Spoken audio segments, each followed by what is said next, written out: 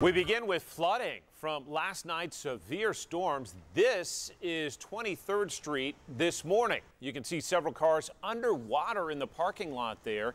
Knoxville's assistant fire chief tells 10 News crews pulled 4 people from cars on that road. Cleanup underway in Anderson County as well.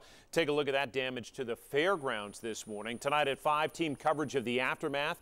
Last night's severe weather really doing damage in Anderson County. We'll check in with 10 News reporter Jacinta Rinder there. First, though, 10 News reporter Fernando Garcia Franceschini joins us live from those apartments flooded in the Fort Sanders neighborhood. Fernando?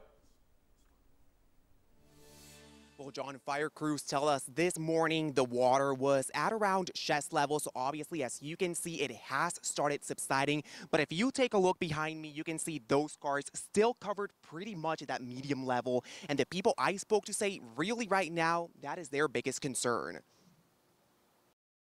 An unusual scene on 23rd Street outside University Walk Apartments on Thursday. She's lived here for about 15 years and we've never seen anything like this.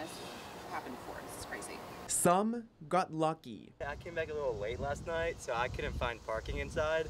But I woke up and there's a whole swimming pool outside my apartment.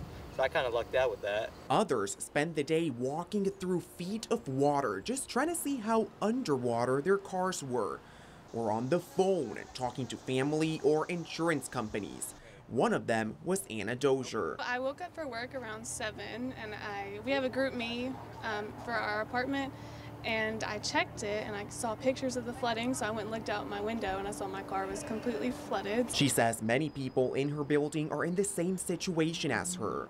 They're all totaled, like completely. The water level has completely rised up into our cars. We're just gonna have to get new ones, I suppose, with the money we get from insurance. Knoxville's assistant fire chief tells 10 News crews pulled 4 people from cars on area roadways Thursday morning. He says flooding is unusual in this area, and that's why he says they requested Knoxville area stormwater to check the area for possible drainage issues, potentially caused by storm debris.